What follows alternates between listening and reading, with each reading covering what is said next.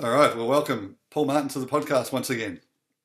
Adam, great to be with you, man. Thanks so much for having me along. No, no worries. I'm excited. I'm so excited that we're, like just reaching out to Australia again and have something to do with you guys after so long. And boy, we've missed the place. We've just been really, really looking forward to getting back there. Yeah. Well, I mean, the last time we spoke was actually 31st of March 2020. So just as all the stuff happened. There's something hit the fan, something. Yeah, yeah. Oh, yeah. Dude, that was, it's just an epic nightmare for everyone in rock and roll, I guess, and so many other industries, of course. But the worst 2 years for rock and roll and living memory, easy. Oh yeah, for sure. And yeah, I mean, like every other band, we just had the rug pulled out from under us, and what do you do? Yeah. Exactly. 10 days away from debuting the Red album in Europe and the UK, and then it was back here to tour New Zealand, then it was Australia. But yeah, things happen, and it's just one of those things. But hey, look, we're excited, man, because we're coming back. I know, that's so cool. Yeah.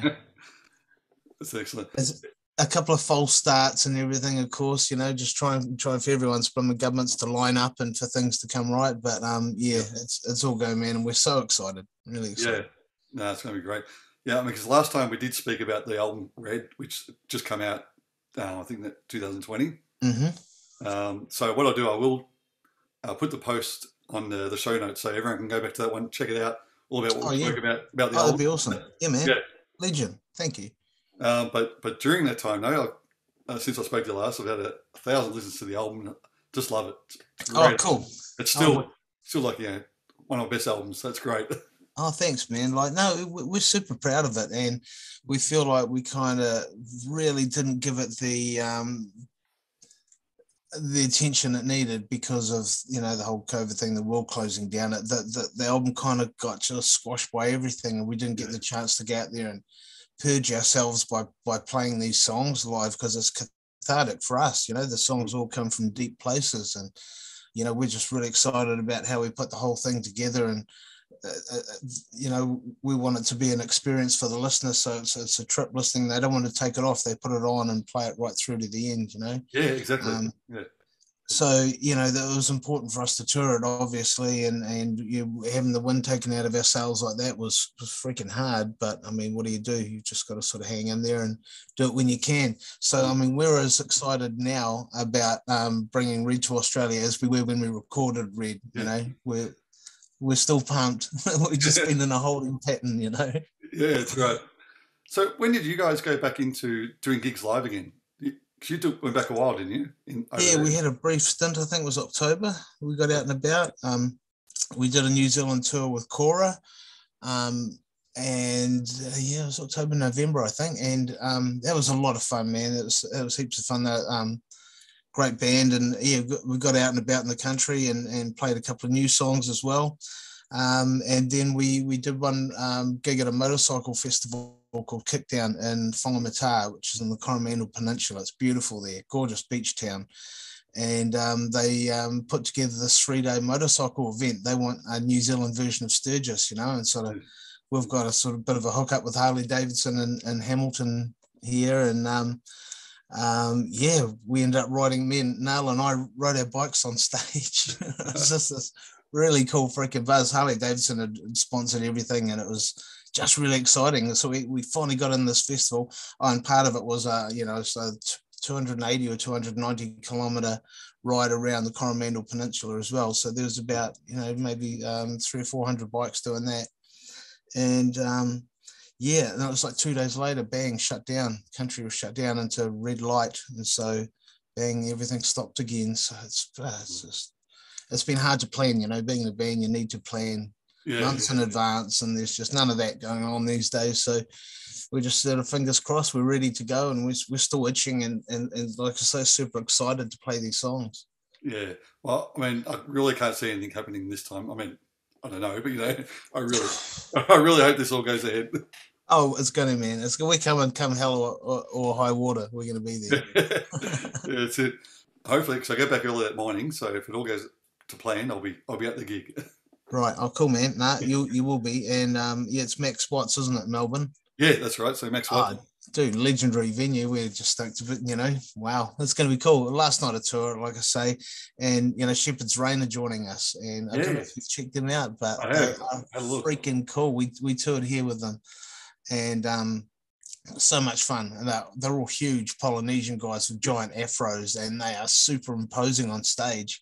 And the music is like traditional Samoan music meets Gojira meets something even cooler. They're just electric on stage. So we put our foot down and we want to take these guys with us if we when we go to Aussie. Let's go together. So they're doing the whole tour, aren't they, in Australia? Yeah, they are. Yeah. So we're stoked. Neat bunch of guys, and heck, their music's good. Really, really good. Yeah. And I think they're going to blow some audiences away. We're all about it. We just want the audience to have the best time possible.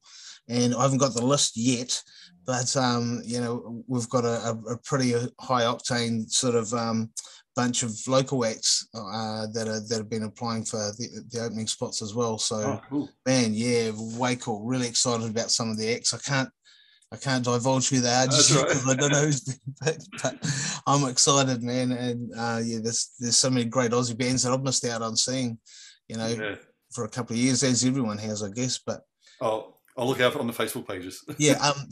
And about that. So we got hacked about just over a week ago. Our Facebook page.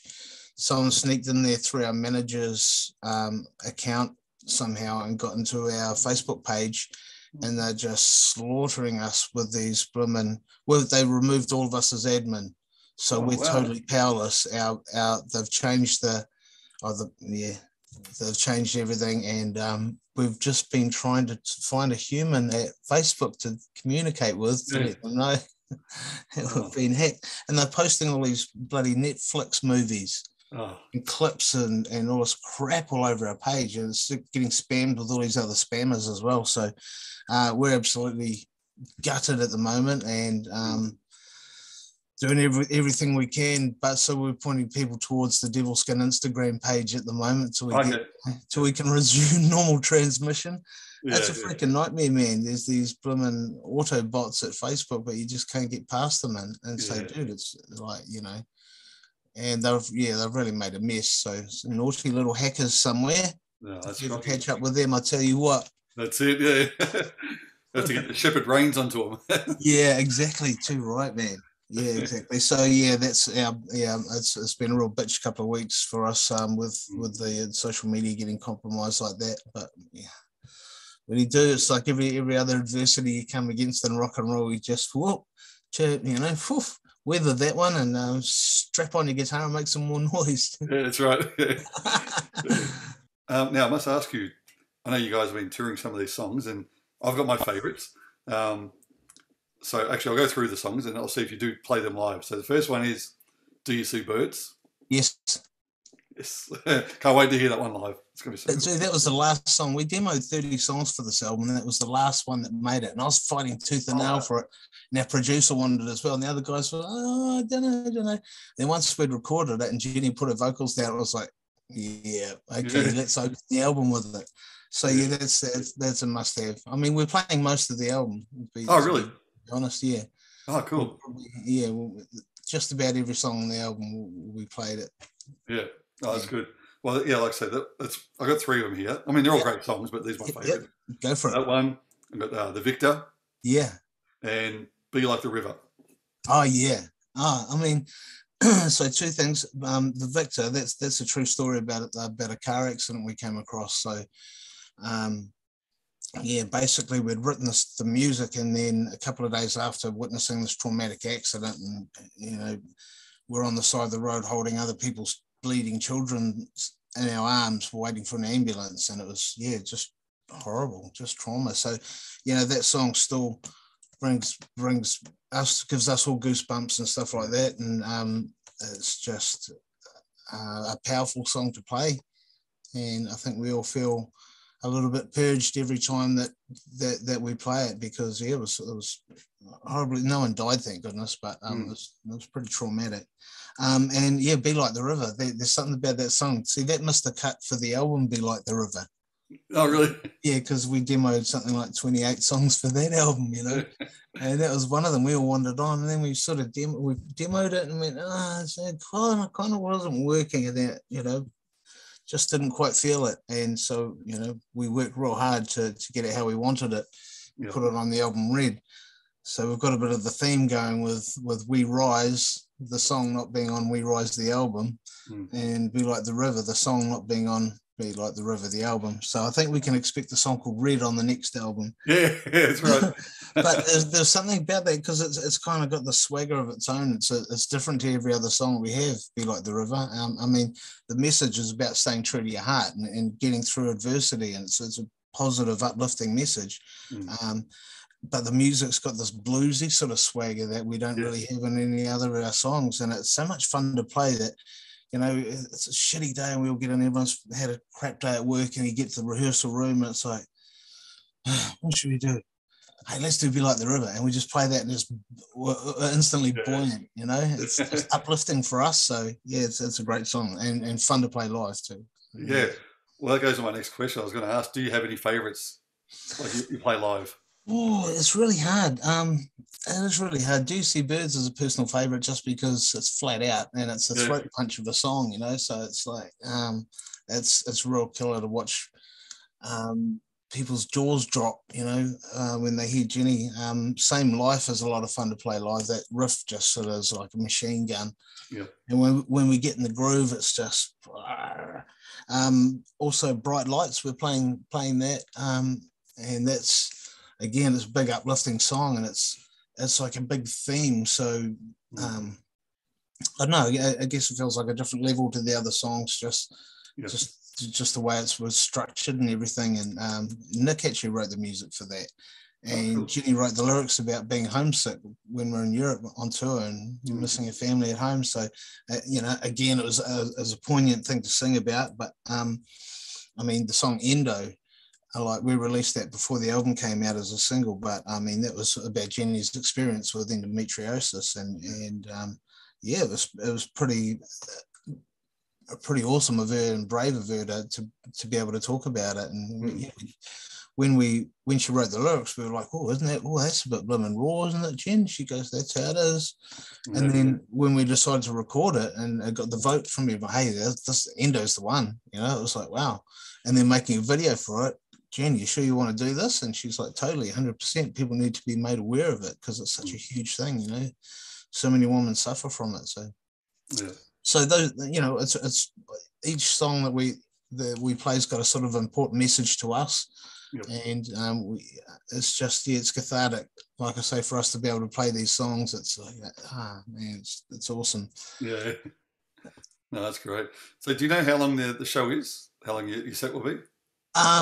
We haven't had official word, but we're just going with playing for like an hour 20 or something like that. So hopefully it's a bit more. I don't know. I don't know how it's going to run over there. It's all up to the venues and their curfews and things. But like I say, there's going to be 3 bands on the night, and we go all out to make sure that the audience has a great time. So that's why we're bringing Shepherd's Rain with us, and why we had this awesome shortlist of amazing Aussie bands to join us as well. So we're really looking forward to it. Yeah, well, have you heard the news from tomorrow? Like, there's no more check-ins, or you don't have to be vaccinated to go to a club or anything? Oh yeah, fantastic. Is that everywhere, or is that everywhere but Western Australia? I know just in Melbourne, but I'm not sure about Melbourne. Australia. Oh, fantastic. Oh man, people will be just buzzing. We need that connection with each other, eh? And music, what it's like when you're in a room, no matter if it's you're playing your own songs or someone else's, but you feel that love when everyone's just on the same frequency, and it's just it's uplifting. So being denied that for a couple of years has been really tough on people. Oh, for sure. And we've seen it here with our suicide statistics and stuff like that, depression and helpline and all these blooming services that are there to help people getting snowed under because there's so many desperate folks out there. So I think, music really helps. Yeah. A lot of us. It's always helped me get through, dark times and stuff. And I've got my favorite go-to artists, and I just climb inside those albums and just, enjoy them for what they are, Yeah. Yeah. Well, I know there has been a lot of musicians as well being out of work because I mean, Yeah. everyone's got their own reasons, about not getting vaccinated and everything. But one of my best friends, he hasn't. But at least now he can actually get out there and play and enjoy life a bit. Yeah, I mean, this whole segregation thing, medical segregation didn't sit well with me at all. It's just wrong on so many levels, and it was horrible to see, social media, well, not media in general, feeding people's blooming nastiness about it. People got a bit feral, and it got like you didn't want to say your status in front of some people because they'd go, dog, that's right, eye on you. It's like, it's not worth it, man. We're still all here and we're fine. It's good. It's just let's get on with life, and quit the segregation. That shit doesn't belong. No, that's right. Human race at all. Yeah. No, for sure. So I'm really glad that Melbourne's opened up, because Melbourne's party town. Yeah. We've seen it all from over here, man. I watch Sky News Australia quite regularly just to see what's going on in the towns, and oh man, it's just been sad, the whole lockup thing, and you guys have had it worse than just about anyone, haven't you? I think so, yeah. And that's the arts capital to me anyway of Australia. There's always been Melbourne, so it's been tough, I'm sure. So I'm sure there's a lot of artists out there that are struggling and feeling it, and let's hope that it's all just onwards and upwards from here. I think so. I think from after this weekend, just everyone's going to go crazy. Everyone's going to be hanging out, going everywhere. Oh man, it's exactly what we want, God bless them, because they deserve it, hanging in there for so long. Exactly. It sucks having to, just rely on your government's sort of judgment over these things, and 9 times out of 10 they don't get it right. And it's world politics is so freaking awkward right now. Yeah, and if John Lennon was here, he'd put it all to rights. Exactly. All you need is love. Exactly. Everyone needs to chill out, and let's get back to how we were, and enjoying the arts and each other's company, and getting out and about, and building up these businesses again. Because I lost my radio show that I've had since 1987. I did it 33 years, and in the second week of COVID, the media company I was working for laid off 300 people. Oh wow! Like, never waste a good crisis, right? If you're in business. And I was one of the casualties in this radio show, the Axe Attack, a metal show I'd been doing, since '87. Yeah. And bang, that just got cut, and it's like I didn't even interact with another human being to do my show, and it's radio, and it was all done remotely from a studio over here, and there's no rhyme or reason for it. So I was embittered from the beginning. I just thought, man. But look at how many other people's businesses are just ruined, and it's just it's frightening. So I think, Adam, we just need to party. We just need to get out and enjoy some music, and have a beer, and put our arms around a stranger and dance a little bit or something, and get some rock and roll on us. Yeah, well, I think it's going to be perfect timing, because it's next week, isn't it? Really, you guys kick off in Sydney. Yeah, pretty much. 29th. Yeah. Yeah. Wow. So man, a week today. Yeah, crazy. Is it? Just over a week. Hang on. Yeah, nearly a week. Friday week. Yeah. A week tomorrow. Shit, yeah. Better pack. Yeah, that's it. And you still got your son on drums, haven't you? Yeah, Nick. Yeah. He's smashing it. He's just he's on fire. I still get goosebumps at rehearsal. He just sort of plays some stuff, and like you mentioned the Victor before. There's a drum fill that Nick does towards the end of the song. You probably blooming air drummed along to it like I do. Yeah. But it's just intense. Yeah. And he's just got these little pockets of really tasteful intensity that he chucks in to these songs. And he's just getting more and more enjoyable to play with. Everyone's just really hitting his stride. We've all been writing new stuff, and we're just excited to get back in the studio when we've finished the Aussie tour. That's our plan. Okay. And then get back over there for October. Oh, cool. We've got a show with Seven Dust and Steel Panther. Oh, excellent. And a whole host of other awesome Aussie bands. Wow. Yeah, and it's coming up in October. And it's been put off a couple of times as well, So yeah, touch really wood. That's all happening in October, and we'll definitely get her over there for some shows before or after that. So yeah. we feel like we kind of owe Aussie because we just been stymied every time. The last half a dozen times we've tried to get there, something's come up. So and it's we absolutely love it over there. The crowds are awesome. The weather's awesome. The scenery's beautiful, and we just always have a good time in that part of the world. So just bring it on. Yeah, that's it. So you're just talking about the new song. So do you think you'll have another album out later this year or something? Yeah, we're definitely going to have a release, whether it's an album or an EP. We haven't decided yet, and it's probably going to come down to budget. So hopefully we'll sell a few T-shirts on the Aussie tour. Yeah. But I think we'll probably, if we do like a 4 or 5 track EP, get it out, and because we've lost momentum for the last couple of years, and you can spend months and months on an album, and like I say, we like to make it immersive. And so it takes a lot to get it like that. And I think we just got some songs that we really want to get out. Like there's still a good dozen left over from the sessions for Red. So we've got a good bank of them, and we're all writing continuously. So it'll be another session of fisticuffs over which song gets dropped and stuff. But I think just get it done, get something out there quick, and then get out again and tour it. Yeah, that's excellent. Well, hopefully there'll be a song about those hackers. Yeah. I write it from prison. I write it from prison for stabbing them to death. Oh man. Oh, seriously, it's weird because you can't type anything that's slightly inflammatory. Yeah. Keyboard because you get whacked within seconds, But that's right. This, it's blatant, it's got Netflix. They're sharing Netflix. Blooming, that's a nightmare. They've just ruined our site, and they've been deleting our blooming content as well. So they've already deleted like 2 or 3 years worth of our stuff.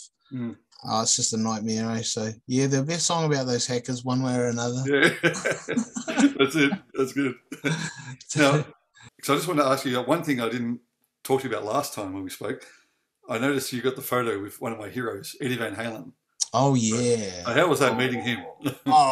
Dude, it was like it was super quick, super fast. Like there was a bunch of 50 people, and they said, right, they had this giant road manager, and he comes in. Van Halen will be in the room in precisely 2 minutes. It's like, do not touch the band. Do not shake Eddie's hand. Do not do this. And like everyone's sure. So the band come in, and you had to just stand there like fools. And then they says, right, this half of the room, get up and turn around immediately, and your photo will be taken, and then get out. I was in the first lot, and I just ran straight up to Eddie and put my arm around him and shook his hand and went, bro, this is awesome. And we didn't, we just got a split second with him, but no one told me off for that, so I was wrapped. But just in the same room with him. That was on the 3 tour with Gary Sharon. So 98. Yeah, probably, yeah. It's going back a ways.